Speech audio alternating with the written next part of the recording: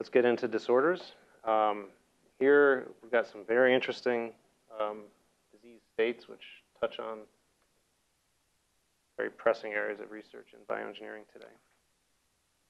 Talk about Parkinson's, Alzheimer's, MS, schizophrenia, and depression.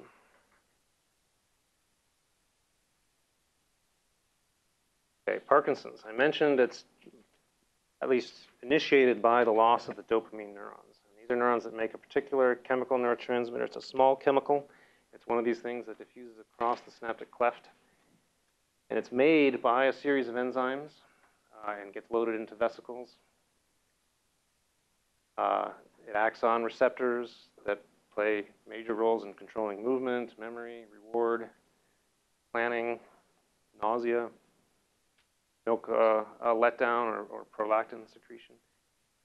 And it gets pumped back into the cell with dopamine pumps. Things like cocaine and amphetamines, they prevent the reuptake of dopamine, so it hangs around longer in the cleft and you get more dopamine, and that's probably one addictive aspect. But it's also very important in movement. This incredible diversity shows some of the problems we have in designing good therapies. You can't just give dopamine back everywhere in the brain because you're going to have pretty serious side effects if you're adding back all these functions or revving them up, and in fact, that's what we often see. And here's some of the anatomical pathways that subserve these different functions. You're in, if you're in the substantia nigra where these neurons live, there are projections going all over the brain doing different things. The nigrostriatal pathway plays a role in movement. This is why you get Parkinsonian, major symptoms of Parkinson's. You get bradykinesia, which means slow movement. You move very slowly. You're very stiff. This is called rigidity, and you have a resting tremor. And that's all largely due to this pathway. Then there's the mesolimbic pathway, number 2. This goes to a structure called the nucleus accumbens. It's a subcortical structure that's involved in reward and pleasure. And so this is probably where the drug of abuse patients who are treated for Parkinson's by revving up their dopamine can get into issues like increased seeking of reward, pathological gambling behaviors.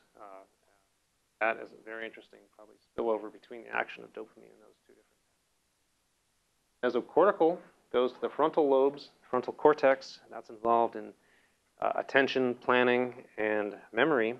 And one thing we see in depression is patients become, in Parkinson's, is patients become depressed and also demented. They can't form long-term memories, and that's probably related to that projection. Then you've got this tuberoinfundibular pathway, as it's called, which goes to the hypothalamus and helps. That in turn goes to the pituitary gland, which controls prolactin secretion and milk letdown during nursing. Very different functions. In fact, if you some antipsychotic medications that modulate dopamine can actually cause lactation even in men, which is a pretty. In fact, there's a lot of lawsuits going on about that now. This treatment for the first 10 years or so of Parkinson's, you can treat it with this medication called L-DOPA or levodopa, which is a form or precursor of dopamine that can be absorbed from the GI tract and can cross the blood-brain barrier, which is part of the vasculature of the brain that tends to prevent charged or polar chemicals from accessing the brain. But this works. It really helps them for about 10 years or so with the major symptoms. It doesn't really help with posture, gait, or dementia or depression. And there are side effects, abnormal movements, the pathological gambling as well. Dystonias are twisting and repetitive movements, and dyskinesias are sort of jerky movements. And as you get overactivity of the pathways, you get those.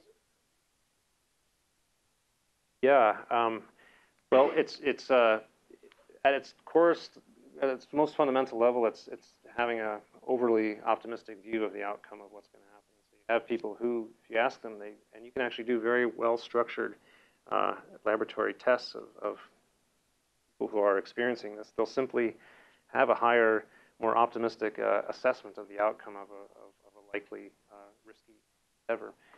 And so in terms of pathological, what that means is they're hurting themselves socially or economically. And so you see people with Parkinson's, about 5 to 10% of them will incur, they'll go and gamble when they didn't before, or if they were gamblers, they will gamble. suffer socially or economically. So pathological just means it's causing a problem. Okay, that's Parkinson's. Alzheimer's, pretty interesting, and probably it's going to dominate our medical landscape actually in the coming decades because the fraction of the society that's going to be sitting around with Alzheimer's is going to skyrocket.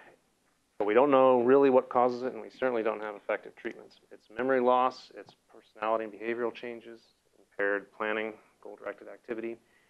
You have loss of amyloid proteins, you have accumulation of amyloid proteins, and you have loss of neurons. This is an extracellular protein that builds up in what are called plaques. You get tangles of proteins inside cells. You have reduced cells and synapses throughout the brain, including a kind of cell that releases a neurotransmitter called acetylcholine.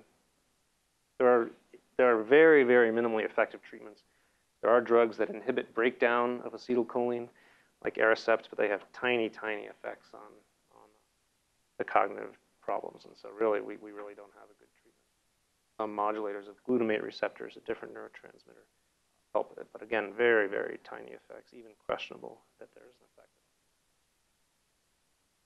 Problem with that is it's all across the brain, so it's hard to think of a focal intervention, a transplant, an electrode. It's very diffuse, so hard to treat. Multiple sclerosis, this is an interesting one. This is a demyelinating disorder. So this is where you lose the myelin sheath. And that, as we'll talk about in our next lecture, the peripheral nervous system lecture, that will reduce the fidelity and speed of propagation of action potentials along axons.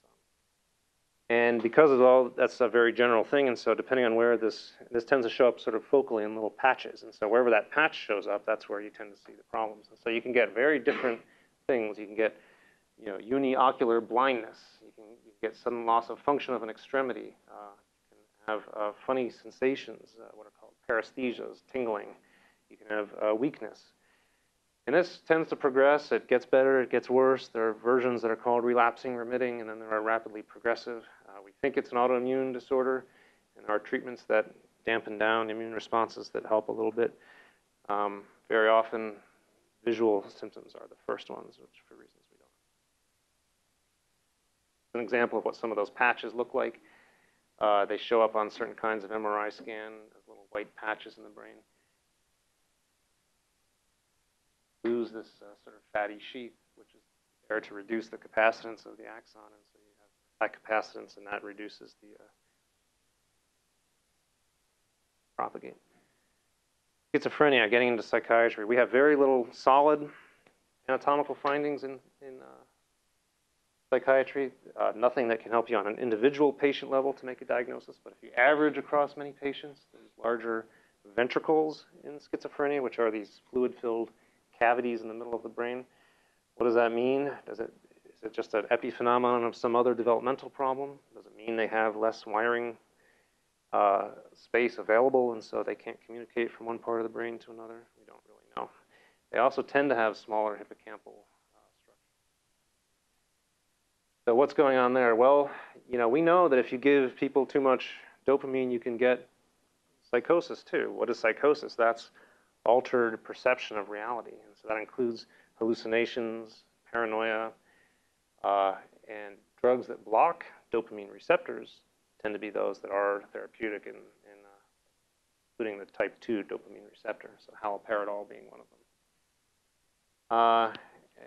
And so this is, but we don't have a deep circuit level understanding that dopamine is involved somehow. We think using functional brain studies that different parts of the brain maybe are not in sync. They are not normally coactive as they would be in a normal case together. They're asynchronous. And so one thought is that there's just one part of the brain is not telling the other part of the brain what it's doing. And so an auditory hallucination might be the patient's own inner thoughts that aren't recognized as such. And in many cases, there's a sort of a running commentary to the auditory hallucinations, which is not too dissimilar from what your own internal thoughts may be. Depression, this is one of my clinical focal areas. It's very, very common, very chronic and recurrent. Even if you treat someone successfully, most of them will have a severe relapse within 5 years. Very, very much of a problem. Both of these are very biological. So, they have very different symptoms depression, you have this hopelessness, worthlessness, guilt, thoughts of death. Schizophrenia, it's more delusions, hallucinations, disorganized behavior. Very costly, different epidemiology, sort of 1 versus 10% moment, but both very highly genetic, and they share some features, reduced hippocampal volume. The point of this is to show you very biological, physical, very costly and common, and yet this is the level of our understanding. We don't know at the tissue level, at the circuit level, what's going on. We just know that there are these very debilitating, diverse symptoms, and major opportunity for quantitatively minded engineers to make headway.